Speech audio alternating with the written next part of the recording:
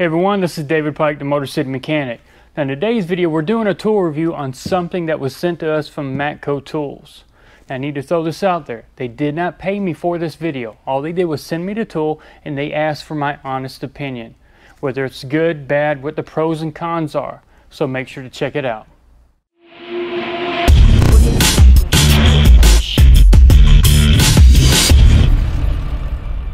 So this is the kit from Matco Tools that we're going to be talking about today.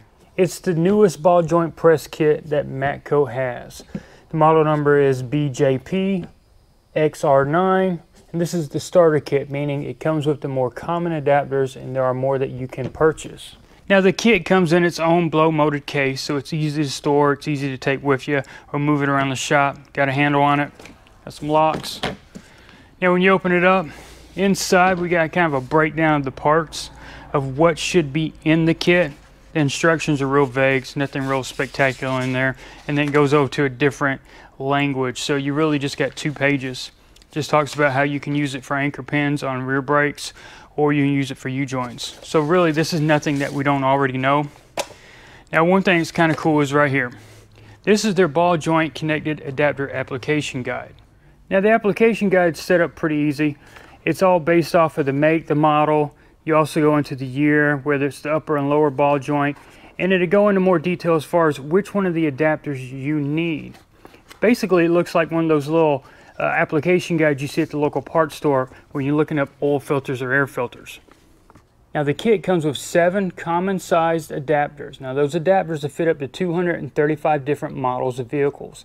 Now if you buy the additional 18, that moves you up to over 600 vehicles that you can actually press the ball joints in and out of. Now the press itself looks like every other press that you've seen. It comes with the different adapters that would actually go right here into the threaded shaft, and this special one right here. But we'll talk about this one in just a second. Now one thing you may have noticed already is, if you look right here, recognize those letters? OTC. If you buy a lot of tools, you know that OTC is a very reputable company. They make high quality tools. They make them for the manufacturers. As far as their special tools, OTC is something I've been using for a long time. So yes, it is a Matco kit made by OTC. But don't think what you're thinking now. You can't just go over to OTC and buy it from them. No, it's licensed with Matco. So the only way you're going to get this style of press or this kit is through Matco. Again, it's made by OTC for them. Now the kit itself looks like every other ball joint press we've ever seen, right? You've got different adapters and you've got this C-style clamp with the threaded shaft. That's what we tighten down. That's what we press them in and out with. Now there's one big difference over the old school version that we're used to seeing. And this actually holds the adapters in place. So you don't have to use 2 hands. They snap on. Let me show you how. If you look close to one of the adapters, you'll see that we've got a machined groove on the tool side of it. This is the side where the ball joint or the control arm is. This is the tool side that goes on that C press. That groove is real important because that groove actually mates up to this adapter. Let me show you what's special about this. Now on the adapter, we've got 2 screws on both sides. Inside we've got a spring and we've got a ball. Now it's that ball that's spring loaded that locks into the groove on the ball joint press adapter. That right there holds it in place so it cannot fall out. So we've got one end of the tool that does this, and on the other side of the C-clamp we've got the exact same setup. All we gotta do is grab an adapter, slide it in, locks in place, can't go anywhere. So all you gotta do is pick the selected adapters for your vehicle, grab the adapters that go in it, and actually snap everything together, and there you have it. They're not going anywhere. They're not going to fall out. Now, Matco's not the first one to do this or come up with this style press kit. Snap-on did the exact same thing, but in my opinion, Matco did it better. Like I mentioned, OTC is not the first company to do this. Snap-on has come to market early with theirs. And instead of using the spring-loaded ball, they use something a little different. It's a retaining ring. Now, a lot of people I've talked to, the more they use it, the more the ring wears out and the adapters want to fall out. It's not a do or die thing. You can replace those retaining rings, but as far as a method of capturing or holding the adapters, personally I think the spring-loaded ball is a better method. Everybody's going to have an opinion, and it's to each their own, but nonetheless, when I'm comparing them side by side and seeing them, I like this method better. Now, for those of you that have used a ball joint press before, just like this old school 6530 from OTC, you know the struggles that I'm talking about. Having to hold those adapters in place while you're tightening up the screw on the tool. And you see why the quick release adapter on the new kit helps you out a lot. Saves you in time and, again, aggravation. Now, for those of you who have never seen one of these kits or ever used one, let me show you what I'm talking about. Now, the press itself probably weighs close to 5 pounds. Now, you're going to have to adjust this screw right here to line everything up and snug it down before you tighten down on it to press the ball joint in or out, depending on what you're doing. Now, you've got a series of adapters here. One thing you're going to have to do is you're going to have to try to hold these adapters in place.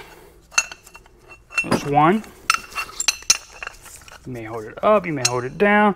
To the side, doesn't matter. You're going to grab another adapter. Then you got to get another adapter for this end. And then the problem you run into is, I've now got to try to tighten it up. So you're constantly going to be dropping things. Now, it is doable, yes, but it is an aggravation. And if you can do anything to change that, that's much appreciated when it comes to a tool. So that's the struggle that we have with these kind of kits. They're not that easy and you're fumbling around. Now, the press itself looks like every other C-press out there, right? We've already talked about the quick release adapter here and on the end. Now, I've got a previous OTC version here. This is their more common old school 6530 is the kit that this one comes out of. Now, if I put these side by side, you can already see there is a difference. We got a difference in depth here of 2.5 inches. So the new quick adapter kit is already 2.5 inches deeper as far as what we can work on. And also, what I like to call the throat or the opening here is another 1/2 inch. So there is a difference in the overall geometry. We definitely got a bigger press here versus the old school one that we're used to seeing. So we pretty much talked about all the differences between the old school press and the new one with the quick release adapters. Now, there's one last thing I want to talk about, and it's kind of important. And there's a couple things that actually make a big difference when you think about this. First thing is, how is this going to affect my wallet? And second is, how often am I going to use this? And third thing is this a kit that I actually need to buy? We'll talk about each one of those. So the first thing you need to consider is price. That's the biggest question a lot of you have right now. How much is this going to cost? Well, let's start with the old kit here. I know that they operate slightly different, so it's kind of like comparing apples to watermelons, but I think it's justified to talk about. The old kit right here with 20 adapters, you're looking around $300. Now let's jump over to this one right here. Made by the same company, but again, it works differently, and it's got the Matco Tools sticker on it. The only place you're going to buy this is the tool truck of the website. This one you can get on Amazon and different websites. Easy to come by. This one not so much. Price for this with 7 adapters, $880. Now, they haven't given me the price on the additional 18 when they come available. It's either going to come in a supplementary kit or you're going to buy them piece by piece. Now, how does this compare to Snap-on? Here we're going apples to apples. Snap-on's about the same quality, same basic idea, form and function. It comes with 22 adapters. Price for that is around $730. That's a $150 difference. Snap-on says you can get 5 more adapters. They're additional $300. So that's pushing up to $1,000. So you're spending money on these updated kits versus the old school kits. Now, with the tool trucks, there's going to be a markup. We already know. They're offering a convenience. They're coming by your place of business once a week. Second thing is they're giving you a way you can pay for this, either weekly installments or you can finance it. The other thing is when you got warranty issues, you get on the truck once a week, you hand it to them, they do what they can to get it back to you as fast as possible or get your replacement. So again, the price does go up just because it says Matco, Mac, or Snap-on. Nonetheless, that's what you're paying for. Now, the second thing I want to talk about is how often are you going to use these tools? Is it going to justify spending the money? Ball joints these days usually come with the control arms. So you pulling this out on a regular basis is kind of not too common a thing. Me, I may do ball joints once or twice a year. That's it. Back in the day now, it was real common, but they've changed the way things are built. They last longer. Now, if you work on heavy duty trucks like 4500 or 5500 series Rams, yes, you may press some ball joints in and out. At that point, you may need one of these tools. Now, the third thing you need to consider is, if I own this tool already, the cheaper one, right? If you've been doing this for a long time, you probably have a ball joint press. Should I go buy the newer one? In that case, I would probably say no. You've already spent the money. Yes, you've got the aggravation of using these adapters here because they just keep falling around. You're using two hands, but do you need to spend an additional $800 to do the exact same thing, even though it's easier? Because it's got the same adapters in here that you would have in here. So you've got two of the same tools. Yes, this one's better, but does it justify spending that money? I would say no. Now, if you want to sell this one, pocket that money, throw it in this one, great. Now, if you're starting out in the business, which one should you buy?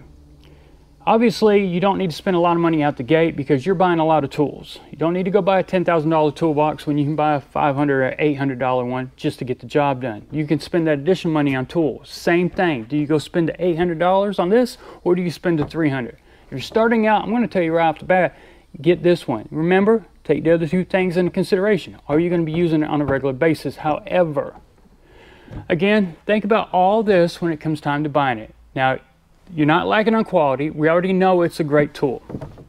You just got to compare. Now, there's going to be the people that are Snap-on fanatics that love their Snap-on. There's going to be the Matco guys that love Matco. I'm not going to say one tool's better than the other. Just from my personal experience from seeing the tools and talking to people, I like the way this one holds on to the adapters. Doesn't mean that the Snap-on tool is not good. It's something to take into consideration. So in the end, hopefully you learned a little bit more about this tool. Remember to take those things I told you into consideration when you're thinking about buying it. Now, if you liked the video, please give it a big thumbs up on YouTube. Don't forget you can find me on Facebook, Twitter, and Instagram. If you have comments or suggestions about anything you saw in today's video, or anything Chrysler, Dodge, Jeep, or Ram related, please email me at david@motorcitymechanic.com, or you can leave something in the comments below this video. Also, if you like to shop on Amazon, please scroll down into the description of this video. There's a link there. Click on that link and make that your Amazon homepage. And anytime you buy something on Amazon, it'll help support this channel. Once again, everybody, thanks for watching.